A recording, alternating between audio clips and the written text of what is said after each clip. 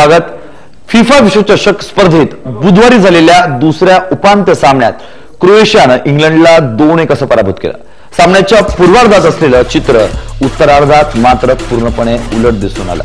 पूर्वार्धात इंग्लंडने 1-0 अशी आघाडी घेतली होती, मात्र उत्तरार्धात क्रोएशियाने जोरदार आक्रमण सुरू केलं।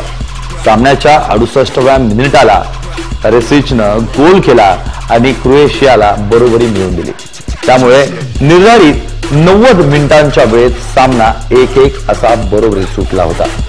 त्यानंतर दिलेल्या अतिरिक्त कालावधीत इंग्लंडची पिछेहाट झाली। अतिरिक्त वेळेत सामन्याच्या 109व्या मिनिटाला क्रोएशियाकडून आणखीन एक गोल करण्यात आला।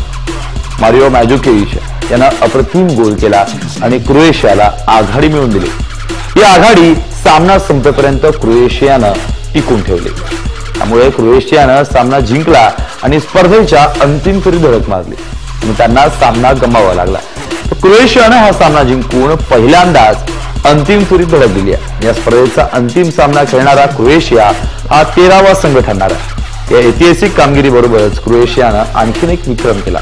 स्पर्धेच्या अंतिम सामन्यात स्थान मिळवणारा क्रोएशिया या जागतिक क्रमवारीतील सर्वात खालच्या क्रमांकाचा देश ठरला।